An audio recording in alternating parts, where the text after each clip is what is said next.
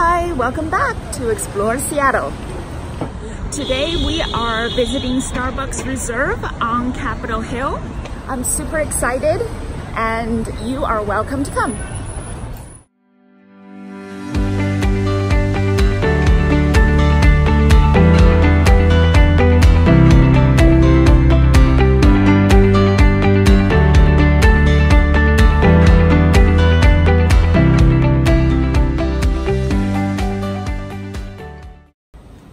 I swear we are in the middle of August right now. This is summer in Seattle.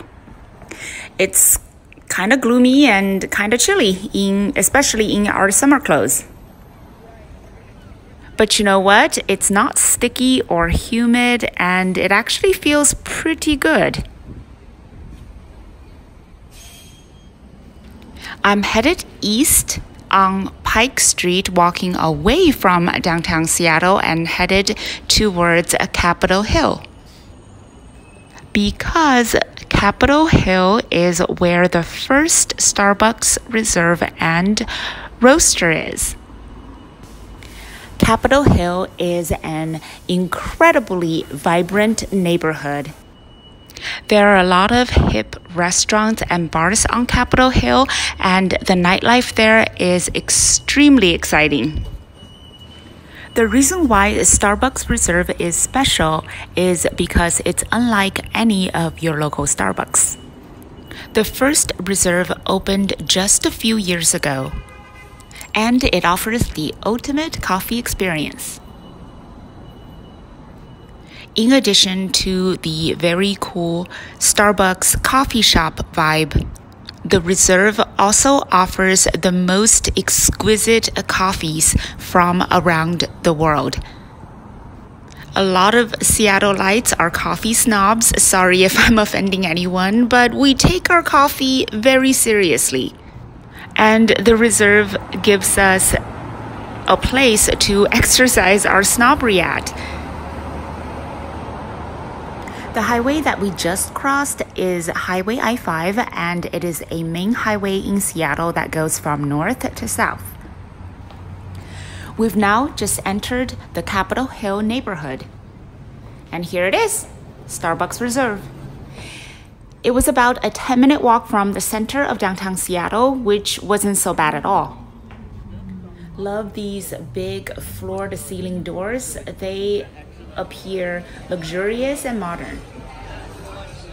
The first thing I noticed about Starbucks Reserve is how busy it is. And by the way, this is a weekday.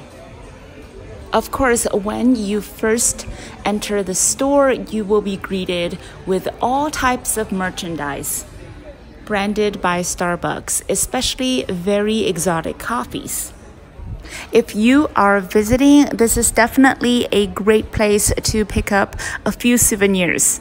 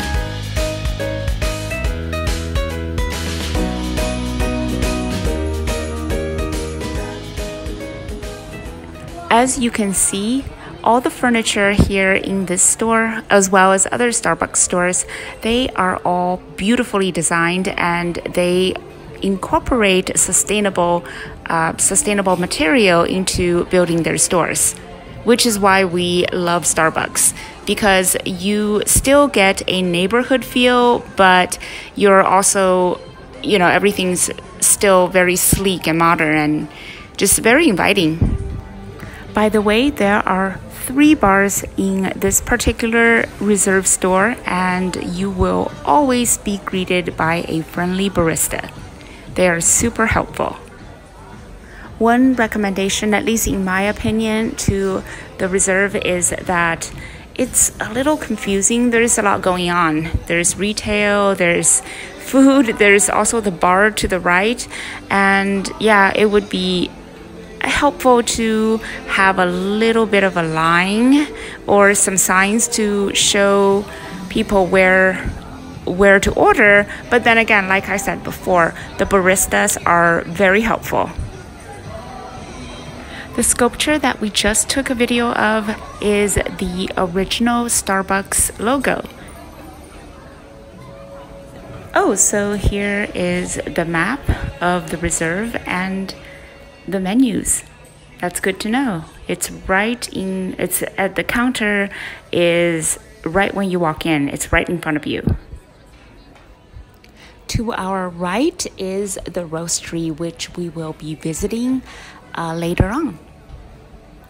I must admit, it's pretty cool to have a coffee shop with the roastery in the back because you kind of get more in tune with the coffee making process, and plus it just looks super cool.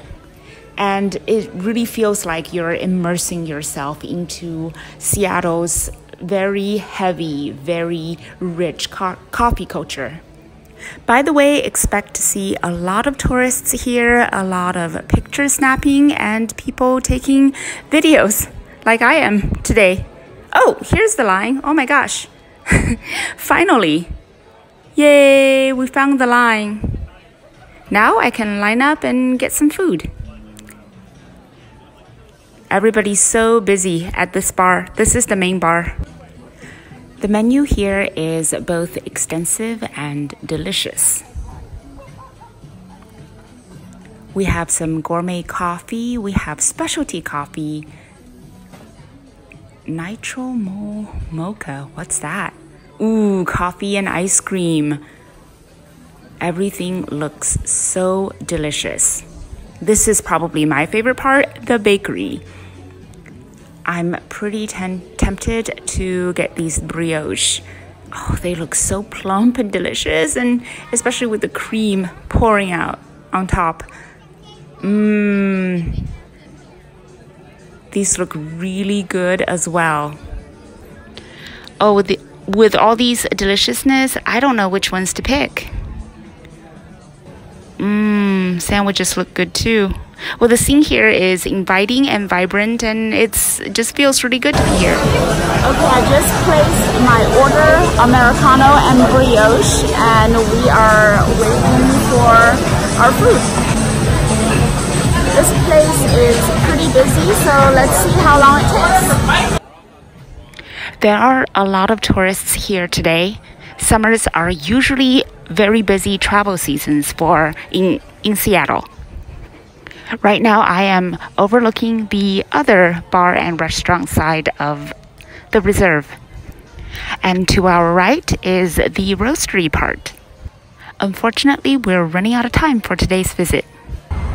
Okay, so I got my fancy coffee cup, and I'm walking back to work now. Okay, we're going to have to come back for another day to tour the actual roasting section of the reserve.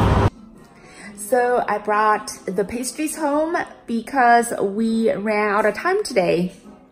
Let's find out how they taste. Oh my gosh, these smell so good. The buttery aroma just shot out of the box. Here's a little bit of the creaming side. Oh my gosh, the cream is so delicious. Time for the knife. Let's cut it up and see what it's like inside. Oh, all that luscious cream, and the pastry is buttery and flaky, and tastes like heaven. Oh my gosh, it was so good. Now I can't wait to go back to the reserve again. Week 2, we are back at the reserve.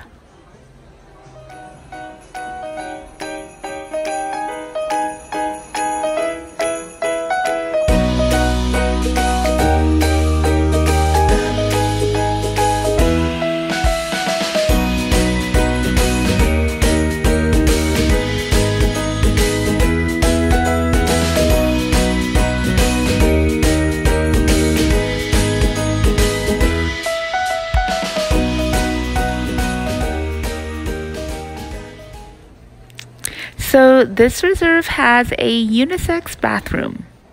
But don't worry, each stall is its own private room with a door that closes completely. What's really cool is the two-way mirror here. On the other side, there's the roastery. Now we are back at the restaurant/pizzeria of the reserve. That guy back there is working super hard. Look at those super cool ovens in the back.